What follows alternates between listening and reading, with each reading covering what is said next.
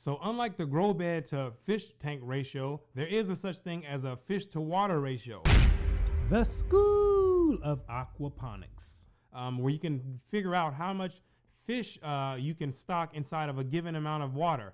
And there's different ways that you can come up with this, and there's different types of stocking densities that you can use depending on the type of fish that you have, and depending on just the type of output that you want to see. So one way that you can do this is if you're going to do like a commercial scale system, then you're going to want to maximize your production. So it's all, when you're doing commercial systems, it's all about profit and maximizing the amount of profit you can without compromising any part of the business.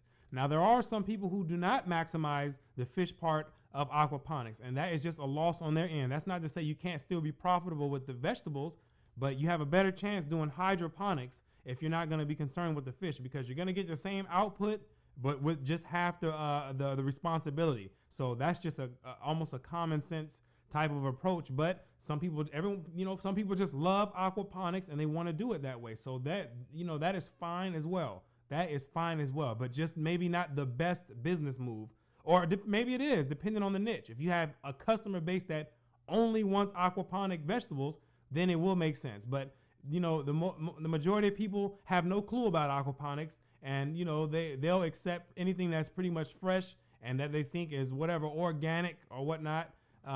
But whatever. So on a commercial scale, if you want to maximize profits, you typically want to have a fish to water ratio of about ½ pound of fish to about every 1 gallon of water.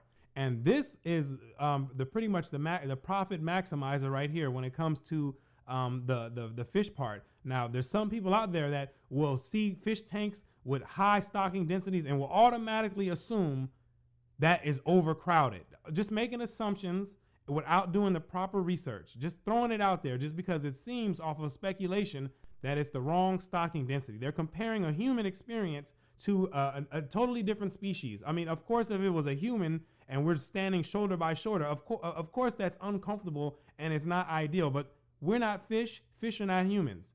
They can, especially a species like tilapia. When you read information on tilapia, you'll find out that they perform better in high density environments.